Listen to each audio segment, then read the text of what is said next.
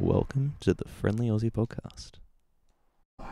Hello, everybody. We are here with Michael Berkman. This is the Friendly Aussie Podcast, and Michael is the Greens member for Maiwar in Brisbane. So this conversation will be quite political. Strap yourselves in. We're going to be talking about, some of the recent news that's happening, the elections coming up in Queensland, and anything else that might cross our mind. So how you doing, Michael? I'm good. Yeah, good to be with you. Yeah, good to be with you too. Thanks for having us. Yeah. Also got Josip in the studio with us. Didn't really mention that. I'm just going to get straight into it because I'm really excited to be here, and I think this is an awesome opportunity to have a dialogue with someone who is in our halls of Parliament. Yeah. One of the biggest stories that kind of has hit our airwaves recently has been the Palaszczuk government kind of rejecting the broader findings of the Queensland Productivity Commission in their 500 and something page report. There were some things that they took on in terms of criminal justice reform, and those are good changes. Yeah. But particularly when it came to a lot of the recommendations around decriminalisation, cannabis and broader drug decriminalisation, it just really was rejected and not seen as an important issue. I guess what I want to know is what do you think about the comments that have been made by the Labor government, and what do we do about an incumbent government that just doesn't seem to care about these issues despite the fact that it impacts a lot of people? Yeah. Look, I guess to start with, I was genuinely impressed by that report. It's almost unusual to see, such a heavily embedded institution, government body like QPC come out with such strong recommendations. So, they've got to be applauded for having, done the work they did, looked at the evidence and presented it to the government in such frank terms. It should have been bigger news than it was, as far as I'm concerned, but it's a big report. Yeah, it's an enormous report and it covers so much territory. Yeah. How much did it cost to get done? No idea. It was a lot of money, wasn't it? Yeah, no doubt. But it should have garnered a lot more interest and attention than it did. But yeah, I guess the response from both the government and the opposition, the opposition's response is incredibly predictable, but it's disappointing, I think, that the government's just bought in so completely to the tough on crime rhetoric that the LNP pushes, and that prevents them from taking, well grounded, evidence-based steps that are just that involve a bit of political courage. Don't you think it's pretty funny because you see that parallel in many other issues? The incumbent Labor government or the majority centre-left party has an opportunity, because they are in government, to make important changes, but because of what they feel is electoral pressure coming from the Murdoch press and other places, it's like they do back down, and that's happened on climate change and Adani and a variety of other issues as well. As a trend, you're the Greens party, you're the kind of populist left party flanking the Labor party. So how do we, as Greens voters, as progressive voters, deal with that situation where it seems like the majority representation that's closest to us isn't really engaging? Yeah. Doesn't need to engage. Well, I think kind of recognising that, frankly, is the first step. It's like, part of the program or something like that. Just acknowledging that politics is inherently conservative in some ways. Yeah, right. I think it sits, well behind the kind of leading edge of where, social progress is taking us and kind of inevitably taking us. Yep. But what we do as participants in democracy is actually the live question. So recognising that as the starting point, that politics, we quite literally have to drag politics to the future that we're headed towards. Right, and Greens might have the hardest job at that, because really they are presenting a transformative agenda in some ways. Things that need to be changed. Yeah, that's right. And in politics, it's easier to keep things as they are. Yeah, and just be a kind of Machiavellian type. That's right, yeah. Look, retention of power is kind of at the core of so much of what we see going on in the big parties. I mean, they've kind of that's the business model, right? Their sort of values. Yeah. So I think,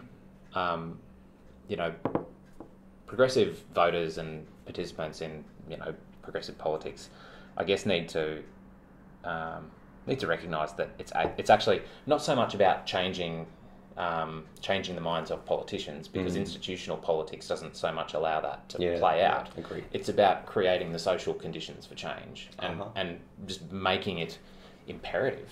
And I think this is where a report like the Productivity Commission's report and the government response is not just disappointing, it's actually surprising. The stats in there demonstrate that there is such broad popular support for decriminalisation. Agreed. I don't know that I'd seen numbers quite that high before.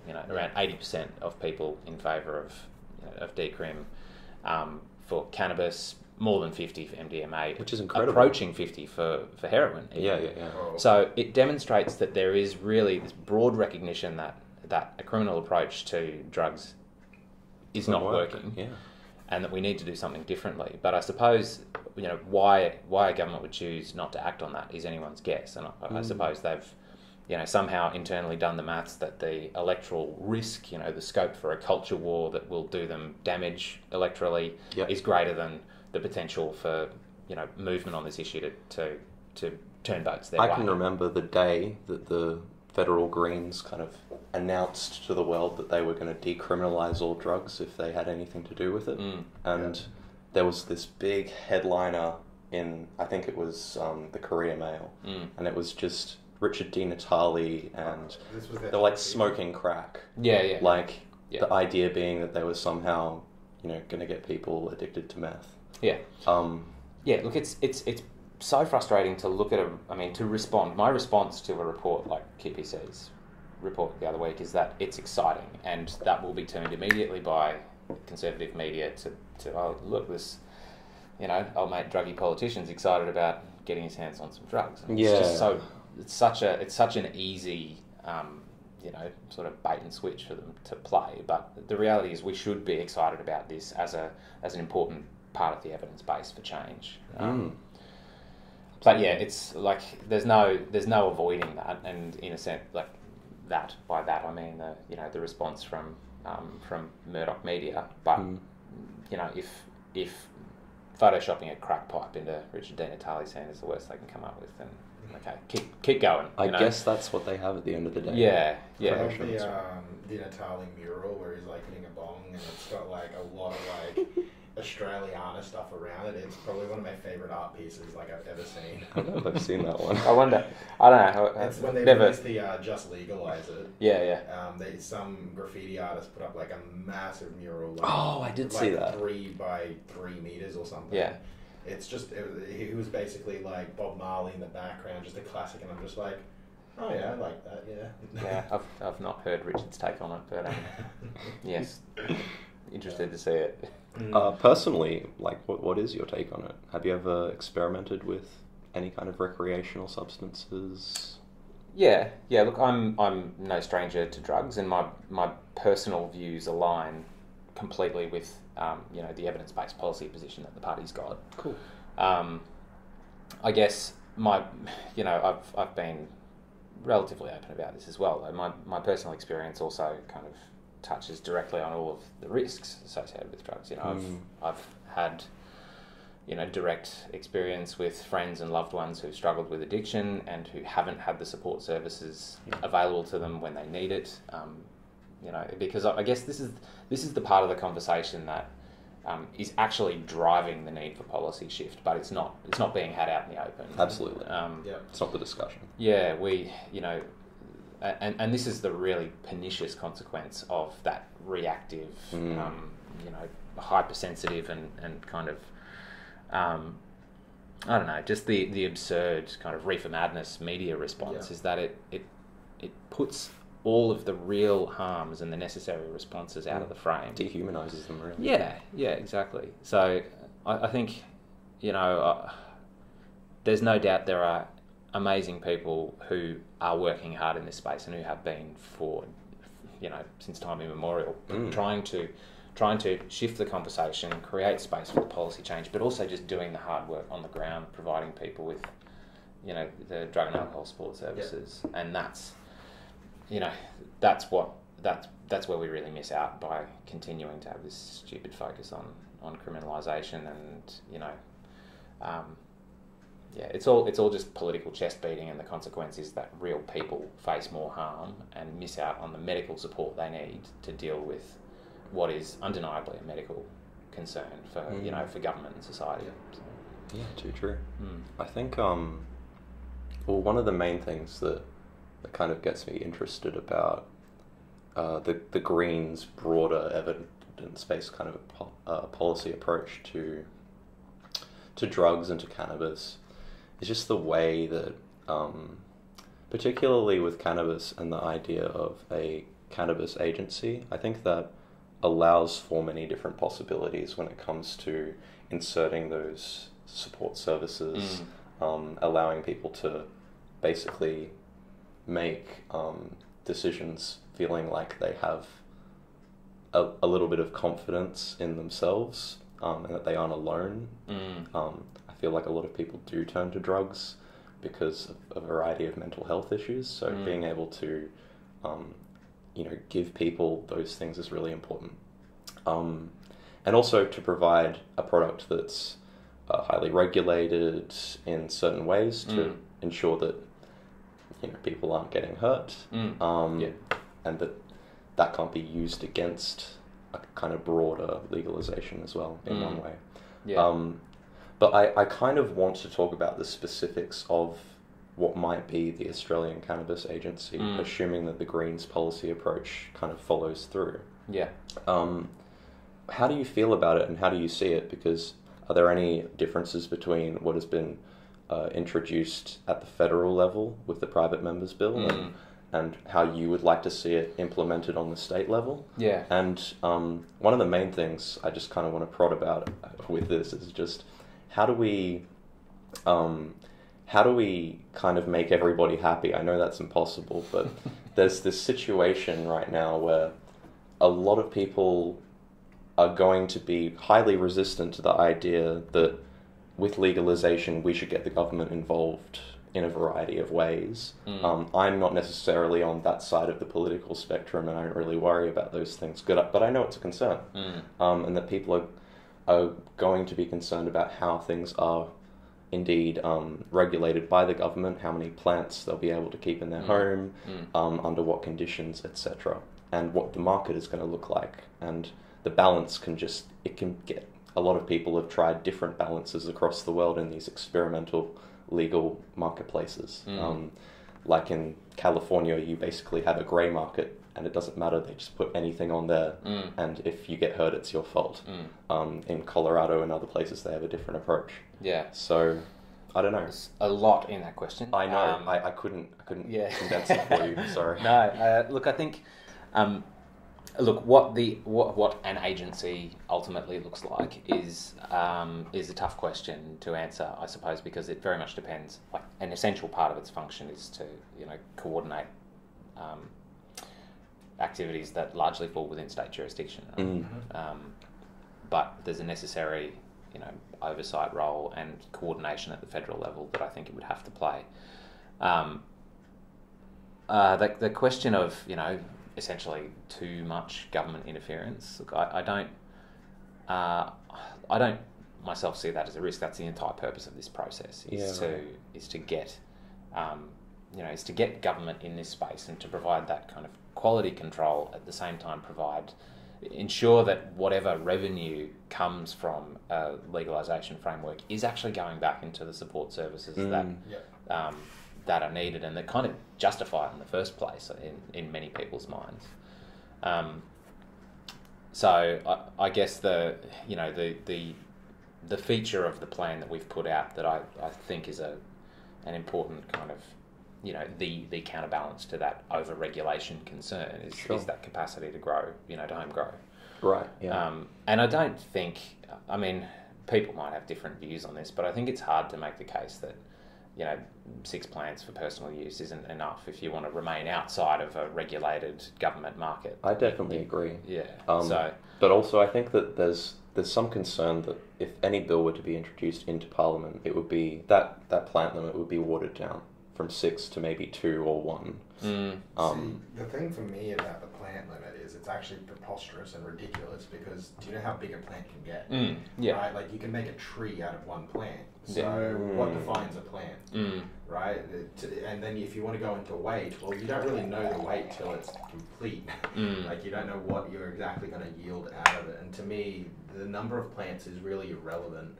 I think the bigger thing is just allowing the home grow or not, because you will see some people, the corporate space will not want people to home grow because they want to have those profits for themselves. Yeah. But you've got people who will home grow who are doing it now.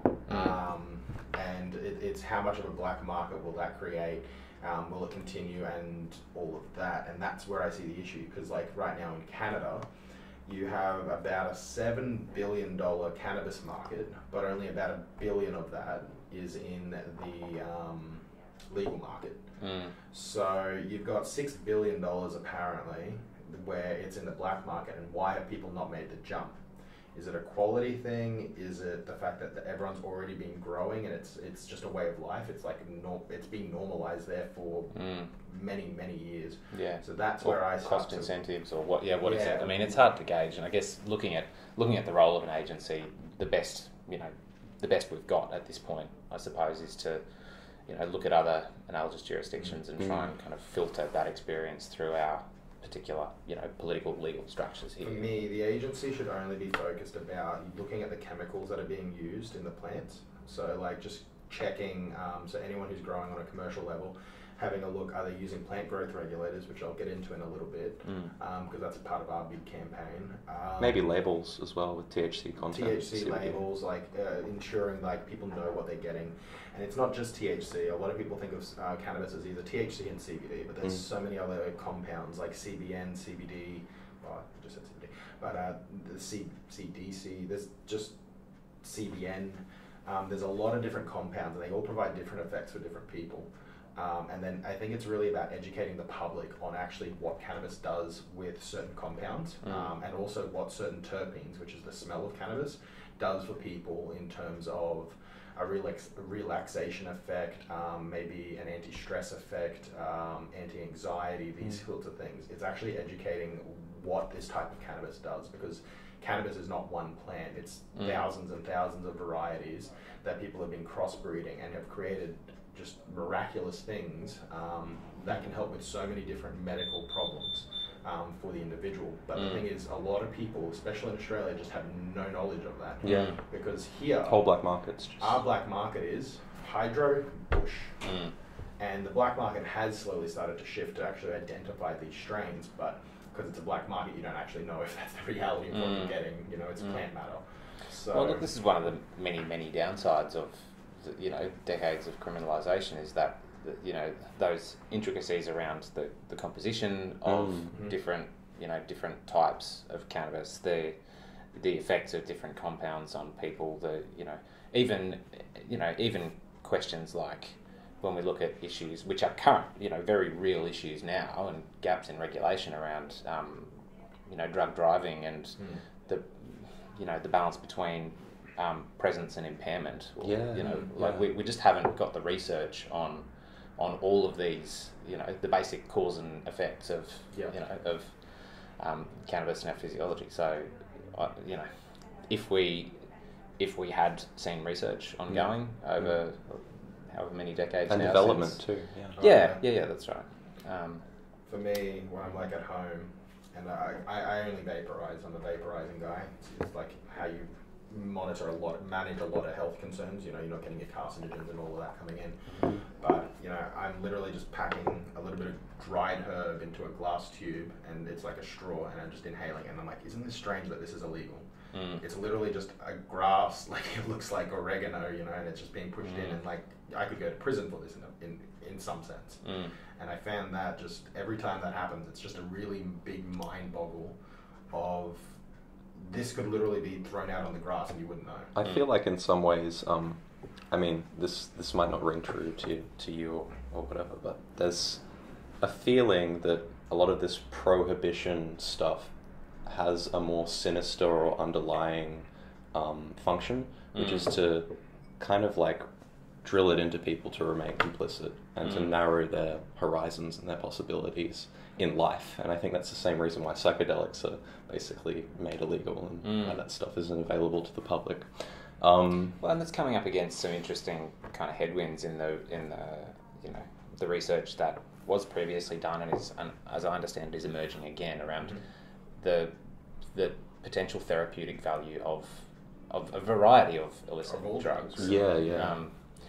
It's kind of, in some ways, it's naive to pretend that there aren't risks involved and potential harms, but it's equally naive to pretend that there isn't very real therapeutic potential in some of these. For me, it's a big weird thing that cannabis has been used throughout human history, like all of human history, and then it suddenly just became illegal less than 100 years ago, and it's just our bodies have adapted to using cannabis. Like we have an endocannabinoid system. Our body responds really, really well to it. Breast milk has cannabinoids in it, so are we going to make breast milk illegal? So like it's these kinds of things that it's like it doesn't make a lot of sense for me and a lot of people when it has existed for literally millennia. And then the question becomes like, look at how powerful implementation of policy can be on that level, just on an ideological level. If something is made illegal, then it's very much like taboo and over there, like you don't deal with it. And it's become like that. How do you like, I guess this is one of the biggest things, because you seem to be one of the only members of parliament in Queensland who's really taking on this issue. What's the best approach in a place like Queensland or in a place like Australia? You see New Zealand doing the referendum, direct vote. Is that kind of thing even possible with our constitution and with our set of rules? And further, is a private member's bill all we can really try in parliament? Or look, I guess the short answer is yes. Like private members' legislation is one of the very few levers that's available in our unicameral parliament in Queensland to actually put an issue in front of parliament and to it's difficult to even say that you can make parliament consider an issue through a private member's bill, because I've introduced 3 so far this term. One of them is currently back on the notice paper for debate. The other 2, it's very, very unlikely that we'll get that far through the list of private members' ledge to actually have a debate on it. So they step through the committee process, and you could get that level of consideration on any given issue through private members' legislation, but it's a very limited scope of parliamentary steps that I can take compared with a system like New Zealand, where they've not only got much more they've got meaningful proportional representation there, which kind of drives a more inevitable power sharing arrangement, and I think that's given the kind of ongoing decline in support for the major parties. I think that's ultimately where we're headed in Queensland. So there's scope for the absence of an upper house and the kind of checks and balances that come with that. I broadly see it as a negative. Like it means less accountability for our legislators.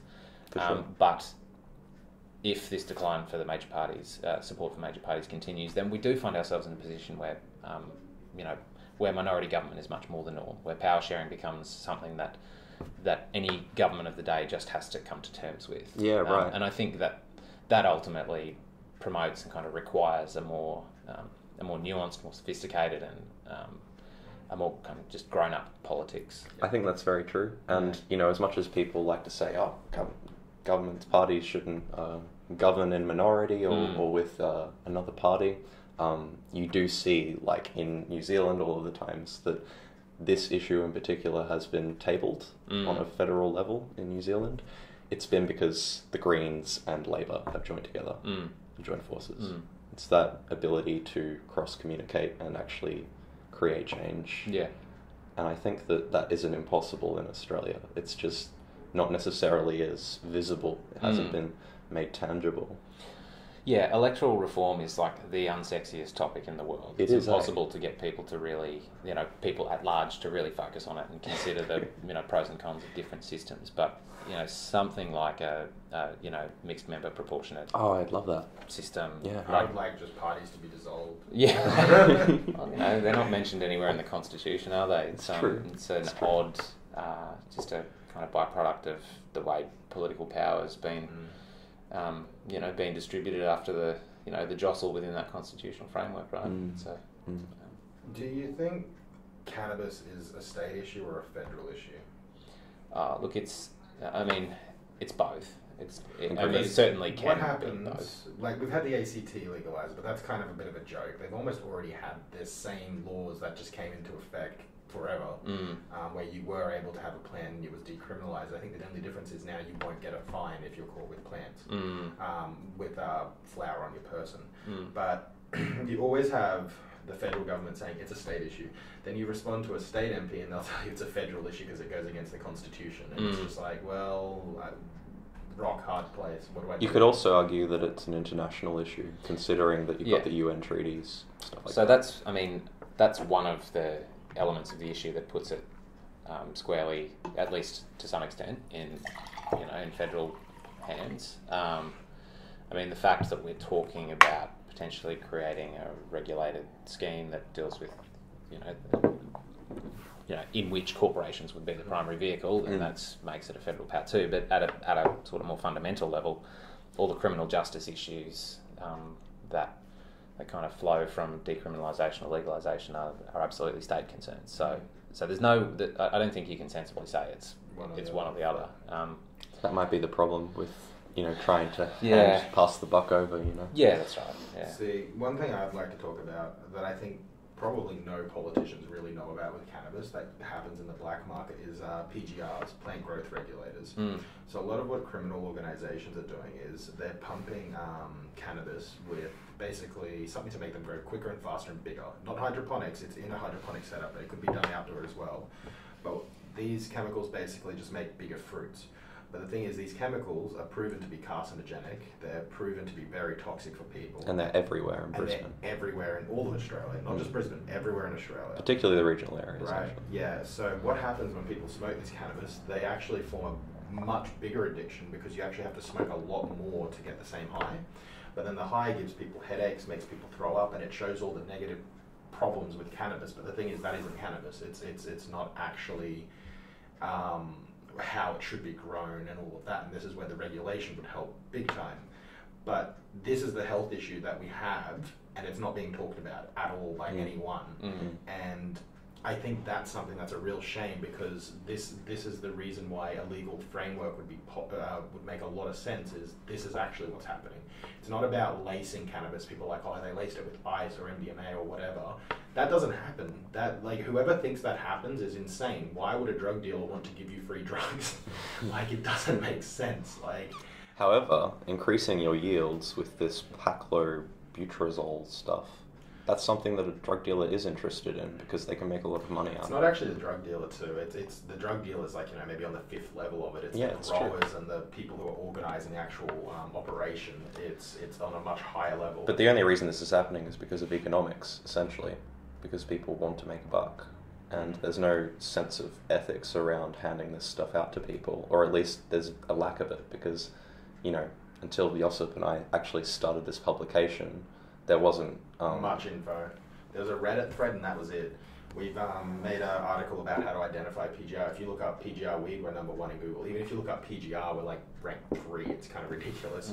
But we've now started a campaign called Fuck PGR. And we were at the Hemp Expo last year in October, and we handed out 2,500 of these stickers. And let me tell you, people know about Fuck PGR now. Like, they're all over Brisbane and even the country. Like, we send them out now as well. And we're trying to build this big movement about it. And we pretty much wrote a guide on how to identify it. And the thing is, I had the Queensland Health Department come up to us at the Hemp Expo, checking if we're selling anything smoking related, because we're in Queensland, we can't sell anything of that sort in a pop-up stand or even generally in a normal store. We basically didn't. We had a herbal grinder and we had a carbon filter that absorbs smoke and stops the smell. But they made me take down my shirts, which was a picture of a cannabis bud punching out a Maiwar packet. That was apparently promoting smoking. I thought it was doing the opposite, but that's just me.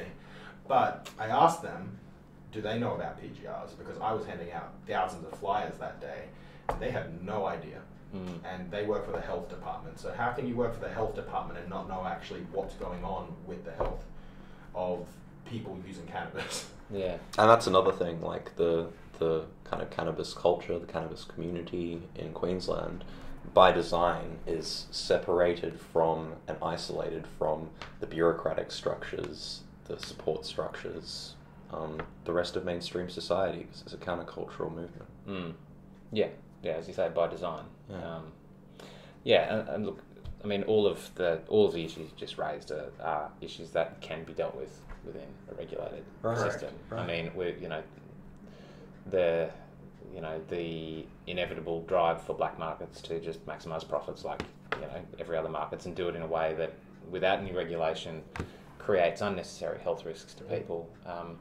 That's the most obvious outcome. There's a certain inevitability about that if government's not prepared to step up and regulate, and it's a huge market. It was something like, again, I'm struggling to remember numbers from the QPC report, but $4.5 billion that could be taken out of the black market if the government was to regulate and legalise cannabis and MDMA. That's huge. It's an enormous amount of money. A lot more. Like, MDMA is really interesting for me because in 2015 the regular street price was about $250 a gram. Now in 2020 it's less than $100 a gram. It's become candy, and there's no regulation there. The price is going down and down and down because there is such more supply. Like, no one, if they're wondering why we have aggressive problems in the valley and whatnot, it's literally all because alcohol has gotten way too expensive, right? What's it cost me for like a pint now? More than $11 normally if I go. It's like $13. So alcohol's gotten expensive, but pills, they're cheap. They're cheap. I can buy 2 pills for less than $50, like much less than $50, and I'm good for the whole night. Versus if I want to drink for the whole night, I'd probably spend $200 to $300 for like a good night of drinking. So why are more people on drugs? Other dangerous behaviours too, like the phenomenon of preloading and the rest. Exactly. But if you're wondering why there's more, it's because the prices have gone up.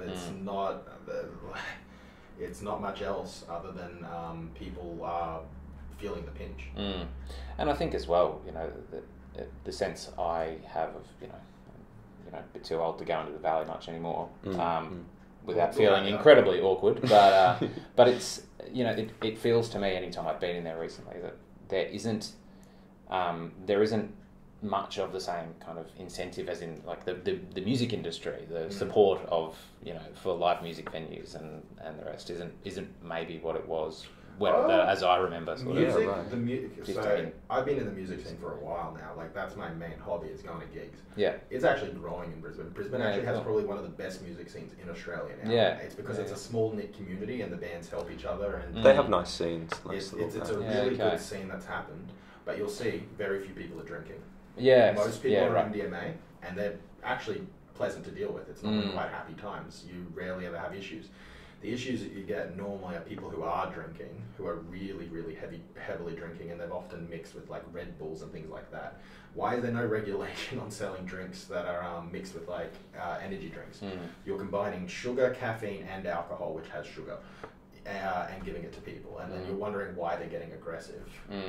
Why aren't you regulating that? Like, that's what I kind of get into. Well, yeah, some of the inconsistencies in terms of excise stuff as well, like the amount of tax that goes onto alcohol and tobacco versus illicit drugs. Unsurprisingly, some people will go for the cheaper and illicit option that is also more dangerous. Or potentially more dangerous. Potentially. But yeah, I don't know. It's interesting to bring that up.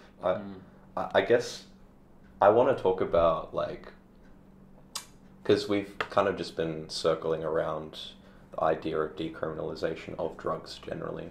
How do you think, like, special interests, how do you think capital and, like, the broader systemic forces, how do they play into that picture of just having this kind of stagnant context where we don't really have any way to... There doesn't seem to be any obvious way to make transformative change in this area. And so there's some kind of roadblock, and why is that in place? I guess that's what I'm asking. Look, I think, this is a question that applies equally to all areas of social policy. You know, what's preventing a shift towards a sound evidence-based position? And I think political inertia is kind of a hard thing to adequately describe or describe to start with, let alone actually address. But I think we started touching on this before, that actually creating the right social conditions for change is the only way that change happens, and that's built by real people engaging with each other in the real world and organising and applying political pressure through civil society organisations that represent any particular cause or set of interests, or really, whatever it might be. You think that, like, being a representative, it's something like having sympathy for these social movements, allowing them to, or inviting them, empowering them with certain possibilities, but also seeing that that's a spontaneous kind of development of its own, that the state doesn't really get to define what the people do. Well, we're supposed to be, as representatives, we're supposed to be responsive to the people, the wants and the needs of the people we represent. True. That's really your job. Yeah, exactly. And I've only got relatively small scale, like local examples to refer to, but where I've seen, interest groups be most effective at influencing decision making, it's been through that grassroots organising, and where I've not done any more than help coordinate and direct the efforts of people who are already engaged on an issue and are really interested in putting their weight behind it. Yeah. It's you can't confect or kind of manufacture political engagement. That's so true. You really, it needs to be there. And I think this is where people's disinterest in politics, their disillusionment with politics, is really the major kind of barrier. Like, that's the roadblock, is that people routinely see decisions that are made out of political self-interest rather than broader social interest and social concerns, or reactive, fear-driven culture war type, division stuff. Yeah, that's right. So I and as well as that, I think this is starting to get really meta. But we're at a point now where I think people are, growing inequality means that people are struggling more and more to just meet their basic needs. We've barely seen this increase in New Start payments and social security support for decades now, which is inevitably going to have the effect of making life harder for a bunch of people. And so, like, these trends where we've seen for decades now, disposable income has grown, and now that's peaked and it's tapering off. So all these indicators suggest that that people are going to be much more concerned about meeting their immediate needs than with higher order political issues floating around them.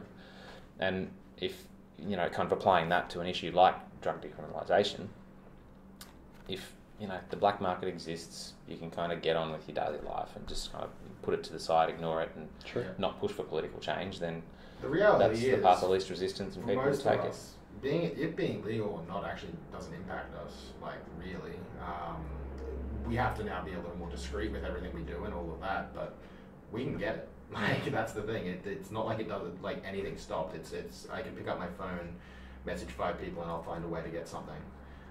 And that's probably the funniest thing about prohibition, is, like, you think that's going to stop people. But it really hasn't, especially with social media. It's changed the game. We talked to like an older mate, and like, could you imagine like 30 years ago you were trying to get some cannabis?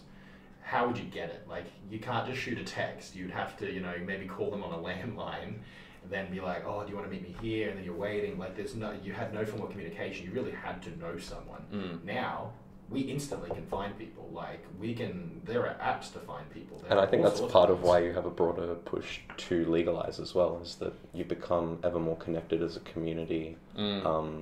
Just one of the things that, I don't know, like, really came up when you were saying that earlier is, I mean, there's this structure of party politics which kind of bothers me, in the sense that even if your party is like radically democratic internally, you still have this sectioning off between, and I think the Greens is better at connecting and going outside of its internal circles to engage with social movements and to engage with the grassroots. I think you guys are better at that than most any other party. But I still think there's a really limiting structure there, because even a lot of the, I don't know, public consultation that occurs within the Greens and the kind of like, I don't know what you would call it, like dialogue-driven kind of consensus-based policy approaches. I really like that stuff, but I don't think it's broad enough. It's not reaching a broad enough cross-section of society yet. It's not like a citizen-led movement. And that's what I want. Yeah. I like the Greens, I agree with them, but I don't really care about the old politics. I would like to see people brought into the political process. And a lot of people just don't want to join the Greens or don't want to get involved with the Greens. And that bothers me. Yeah, I mean, I think equally a lot of people just don't want to get involved in politics generally. Yeah, and but that's funny. It's what made that happen? Well, I think it's actually the dissociation of politics, because I think that politics is human relationships. I don't think it has anything more or less to do with anything else. It's the power, it's the dynamics of what we do every day. Politics has become statecraft. Politics has become parliament, or at least in the eyes of many it has. And we're taught that that's where it occurs, that it's not actually something that we do every day and that impacts our lives fundamentally. Yeah, the idea that democracy happens in Queensland once every 3 years, or now it'll be every 4 years, is one of the most damaging ideas that people have. I mean, as you say, democracy is something that plays out daily. Yeah. And that sort of disengagement that people have. What's driving it? I'm sure there are bunch of different perspectives on this, but I think our general kind of the increasing isolation that people have. Communities don't exist in the same way that they have done historically, and the I guess this is maybe just part of a longer fallout of the nuclear family, and sure, and especially now with so much of our lives, I was going to say social lives, but I don't think that's quite apt. But going on in social media and digital platforms, it's simulated kind of social interaction. Yeah, and there's a lot of potential and power and possibilities in that, but it's also it just kind of puts us further down this trajectory towards isolation and kind of dissociation from the actual community. And the funny thing is, like, I look at people all of the time, right? And I go, wow, you're amazing. You've been up to all of these things. You have life experiences that inform everything that you are. And yet there are some aspects of you that just aren't present, but they're present in this other person. Like, we are highly fragmented as a society, and we are all into different things. And we are empowered to do that because of information technology, because of capitalism, basically, which encourages us to specialize and do that. So there's this element of, I don't know, like coming across people who have little bits of the truth, little bits of the world and of reality that if we were all able to integrate together, if we were all able to listen to each other and actually connect to one another, we would be so much more intelligent, so much better off for it. And like kind of even that old indigenous knowledge, I think, is a connection to nature and to other people that is very similar. It's that aspect of being able to understand that you and your self-image isn't as narrow and as stubborn as you think it is, that actually everything else that you think isn't you is part of the picture as well. Yeah. I don't know. Yeah, like, I guess, I mean, yeah, better decisions happen, better governance and social organisation happens when more people are involved, right? That's the fundamental benefit of really robust grassroots democracy. It's hard to do. It is hard right? to do. Like consensus decision making is hard to do, as opposed to just, you know, taking a show of hands in any room where you're making Let decisions. alone actually, like, because I think you can make consensus decisions within a proportion or a section of the population. Like XR, Extinction Rebellion, can make its decisions consensually within certain contexts. But that's within a certain frame, within a certain population or demographic. To get society-wide consensus is a whole other thing, you know. But I did have something I wanted to throw in here. We're talking about what can people do, and we talked about, like, you know, you're on the online and you built a community there, and that's where kind of people are thriving. Last year I built something that was my answer to trying to get a digital voice to become a little more physical, to get people to actually take action. I built a platform called Better Letters, and what it is I've made it possible to send physical letters to your MP on a mail merge through the click of a button. So we send it for you on your behalf. You select the MPs that you want to send it to, and we had pre-written letters, but you could write your own, and it's a dear first name, last name sort of situation. And I was wondering what would happen if by chance there was 500,000 letters sent to a couple MPs in the federal House and House, Parliament, Senate, whatever, wherever it goes, regarding a particular issue. Would it make a difference? Look, yes and no. I mean, there's different ways to come at this, right? And I think there's the truth of being an elected rep is that if you, on any given day, you know, whether it's a hard copy letter or an email, if you get deleted. Yeah, well, they can, and I mean, skimmed. and Letters, a letter can be, you know, shredded or just chucked in the bin. but if there's a million there is something, you know, that's different about receiving, you know, snail mail. But at the same time, I think the point I was going to make is that it doesn't take more than, you know, a dozen emails or snail mail bits of correspondence on an issue to make it the biggest issue in your office in a day. So yeah, there's definitely scope for, you know, for us as, you know, citizens, participants in democracy to, you know, to make ourselves known to elected reps and to apply pressure in that way. Because to me, an email doesn't seem like pressure. I can skim over emails very easily. Like, I could imagine most, like, how many emails a day do you get to the office?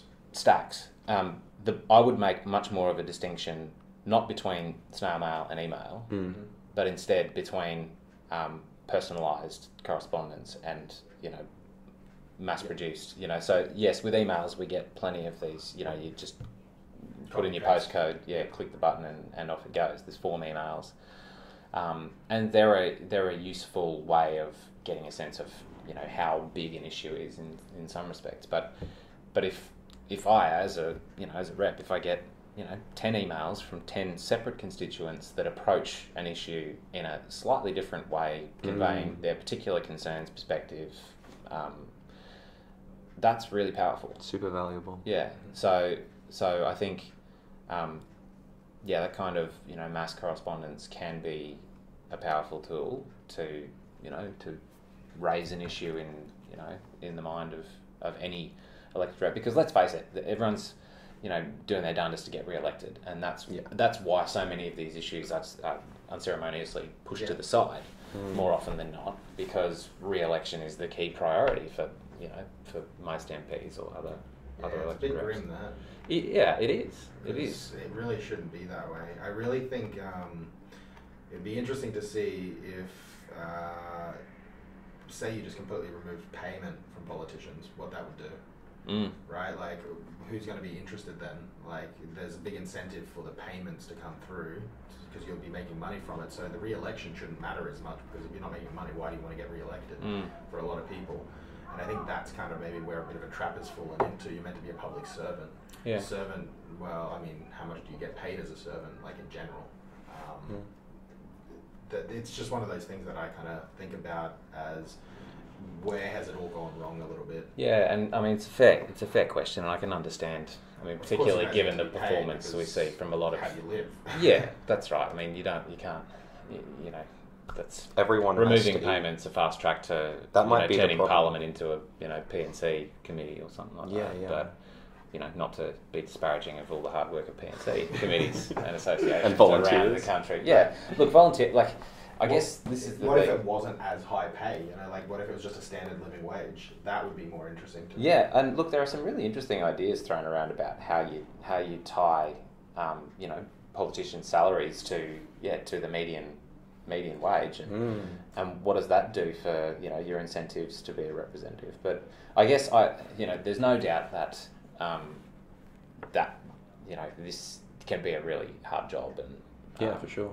and I guess that balance between creating an incentive for people to do the job, also recognising that you want people to have incentives that aren't financial. It's a tough balance and a tough conversation to have in public for most politicians. Do you think it would be a good start maybe to reform campaign financing, stuff like that? Ah, for sure, yeah. And look, that's actually talking about how to make political change, what a win looks like. We've seen quite recently, when a few months back, end of last year or maybe mid last year, no, it was quite late in the year, the government's introduced this proposal for reform of electoral spending and donations, so to finally cap donations across the board. That's great. But there was like a cap. I could be wrong. There was a cap, but you could do it. You could be below the cap and just donate every day.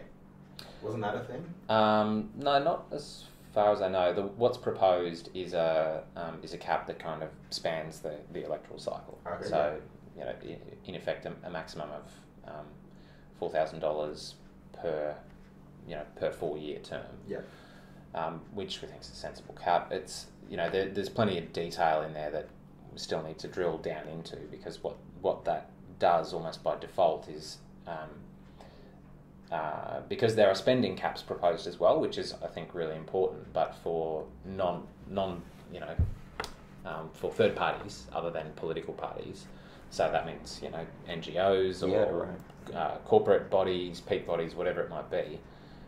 They can still spend up to $1 million each election, which that's not pocket change. You can do a lot of advertising and campaigning potentially for that. It's not exactly Clive Palmer's $60 or $80 million that he spent on the federal election, either, but it's not insubstantial. Love that he didn't get one seat.